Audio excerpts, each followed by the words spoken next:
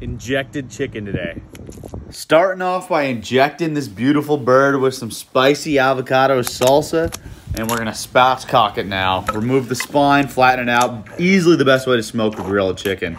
Now we're giving it that Kardashian BBL treatment. Thicken that bad boy up. Rub the excess salsa on the bird as the binder, and then sprinkle some fajita rub on there. Put our meter probe in, throw it on the Traeger, smoke it until it hits about 150 internal, and then blast it up to 500 degrees to get a nice crisp. Some cilantro, lime, onions for later. Lord have mercy, I'm about to bust. Watch this.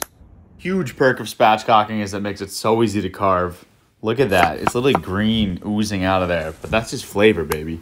Now we assembled it with some peppers, Oaxacan cheese, melted it, then added some salsas in there, cilantro, lime, onions, some hot sauce. Let me know what else you guys want to see me inject. Wow, absolutely insane.